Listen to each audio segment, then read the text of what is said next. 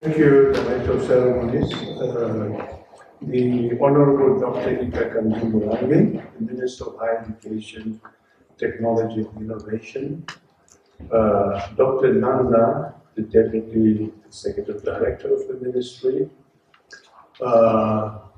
chairpersons of the University Councils here present, President of AFIN,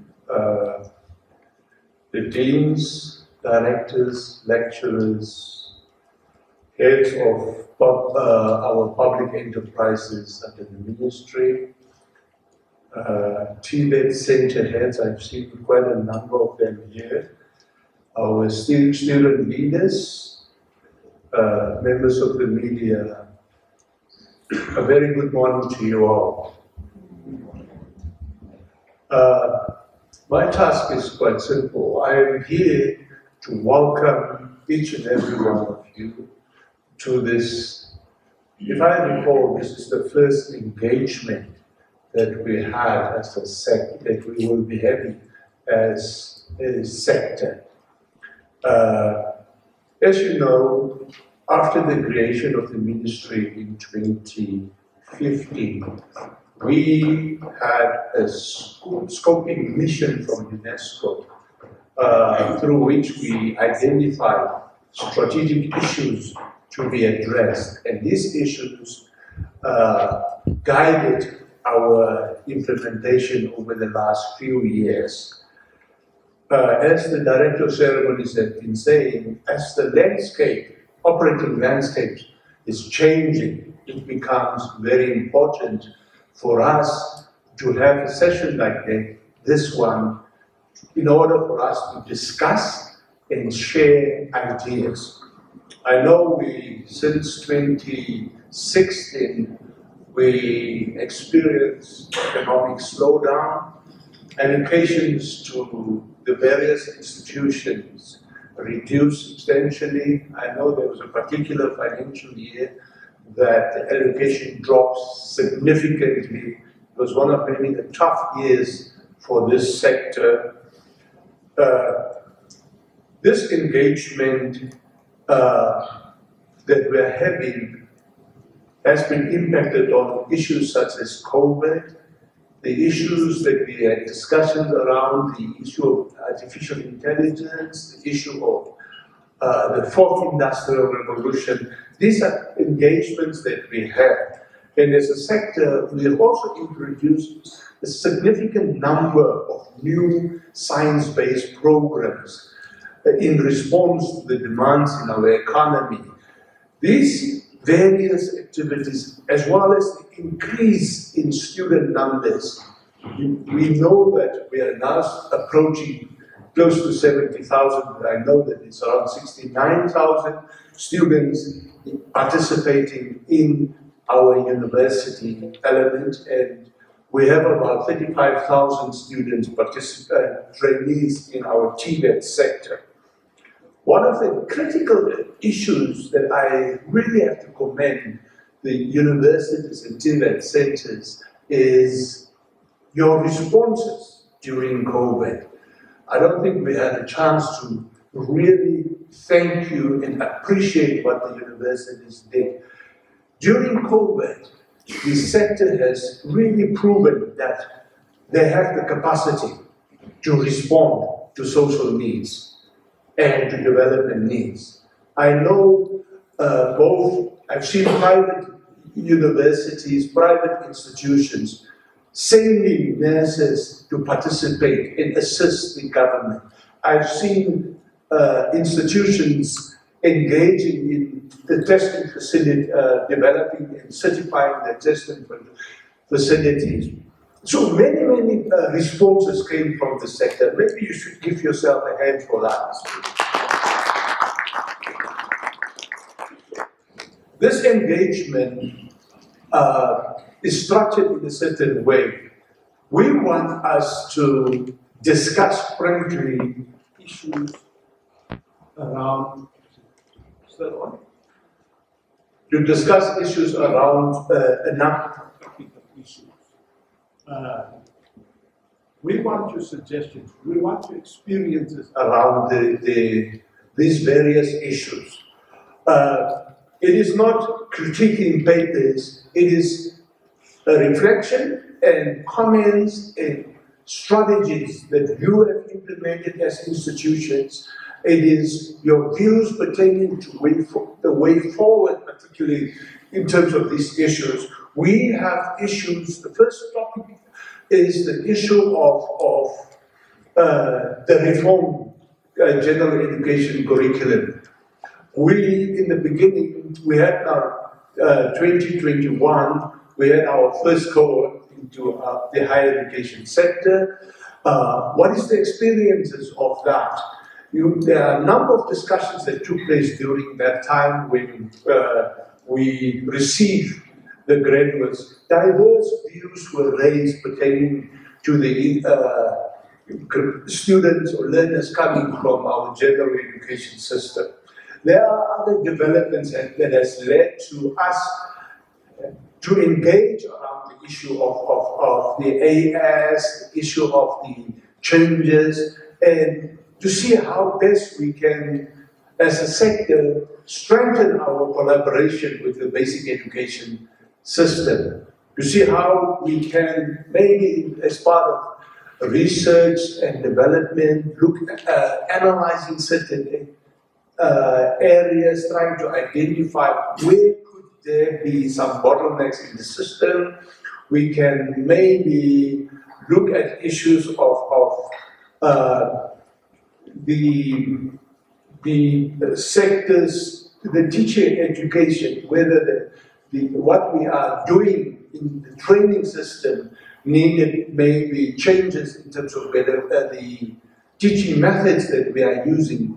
With a changing technological environment, it becomes important that we should look at things like how we teach. The second issue that we will be discussing is the labor demand and supply. I remember many people, we are saying there's a mismatch. Yes, there might be a mismatch, but the basic question is, it's an issue of labor demand and labor supply. In terms of the demand side, there seems to be a sizable number that goes, there seems to be a number of issues. What is it that as a sector that we can maybe contribute in terms of improving the demand side of the equation?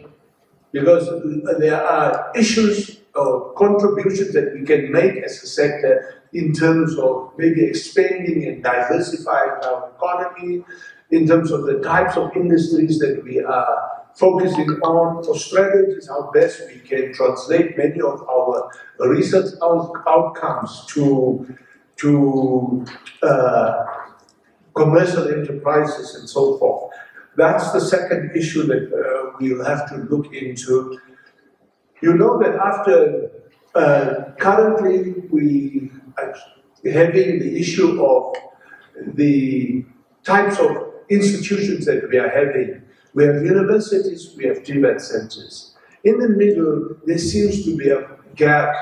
How do we fill this gap? I know that there's been an exercise to look at minimum standards. We will here have presentations around the minimum standards. When do you call an institution to be a university? When do you call an institution to be an institute or something like that? So those things are important as a sector. Let's exercise our minds around this and see, give our comments and see how we can deal with it. In terms of economic landscape, we have different things. I've referred to the outcomes of the AI conference that we had in the Fourth Industrial Revolution mapping exercise or readiness assessment that we had. How do we respond to these things as a sector? The issue of the oil and gas discoveries, the green hydrogen, what are the skills, what are the changes that we need in our sector? Yes, we need to understand that maybe the base knowledge of the programs exist.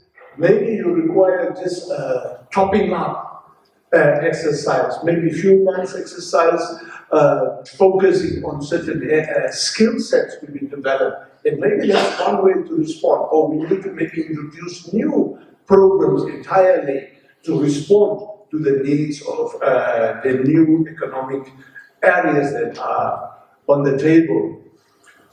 The issue of graduate youth unemployment first, and graduate unemployment. These are issues that are very strategic to the nation. Issues that we as a sector have to come up with solutions. We need to see how best we can deal with these matters.